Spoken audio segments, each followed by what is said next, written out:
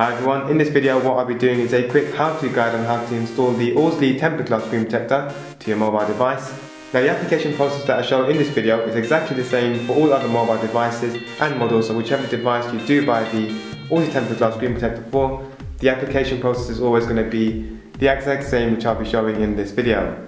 Inside of the pack you get a range of tools and accessories to help you install the tempered glass screen protector, which I'll go through bit by bit throughout this application video. To begin with, you want to use the alcohol screen wipe to just clear any dirt or oils that may still remain on the screen.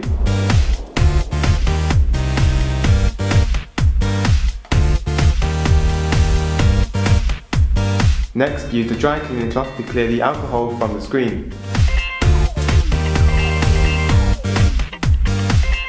Use the dust stickers included in the pack to remove any last specks of dust that may still be on the screen.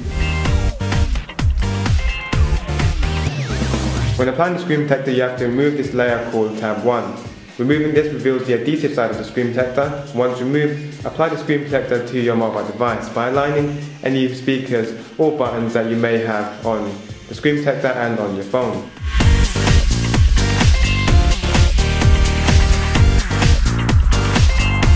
Press down in the middle and the screen protector will automatically begin to adhere itself to your mobile device. If you find that areas of the screen protector haven't adhered to your screen, use the applicator card to simply iron out those bubbles and push them out to the edges. Lastly, using the dry cleaning cloth again, just clean the display one final time. So that is the guide to how to install the Orzly tempered glass screen protector for your mobile device. As mentioned at the beginning of this video, the Orzly tempered glass screen protector is available for a variety of mobile devices, but the application process remains the exact same that I have shown in this short how-to guide video.